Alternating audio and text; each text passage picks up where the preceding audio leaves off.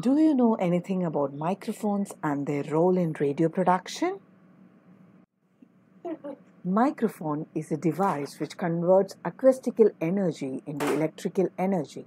In the professional broadcasting field, microphones have primarily to be capable of giving the highest fidelity of reproduction over audio bandwidth. Okay, you mean microphones change one form of energy into another? Am I right?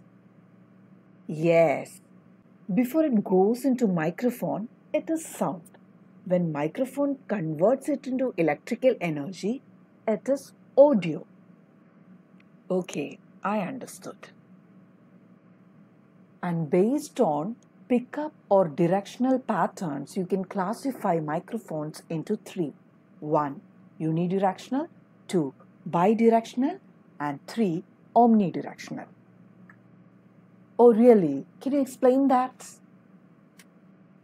Unidirectional microphones pick up sound only directly in front of them, and bidirectional microphones pick up sound from the sides as well.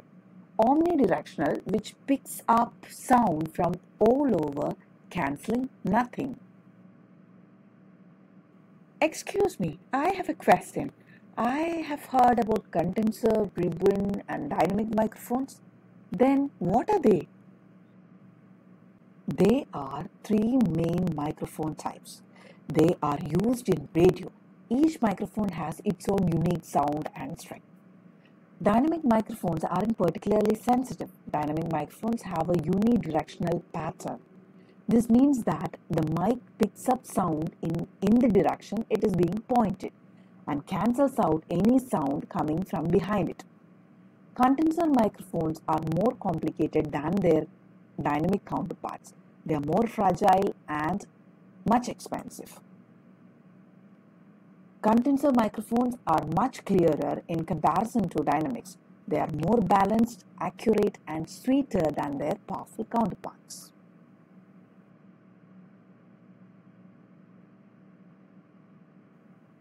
They are also much more sensitive, which makes them perfect for softer and brighter sounds.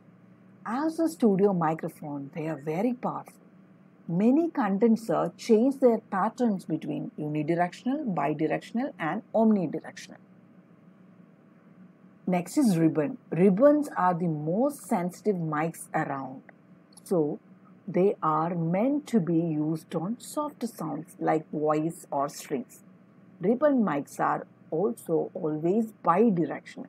So, they are better used in a room that is well treated to lower the amount of room sound that is captured.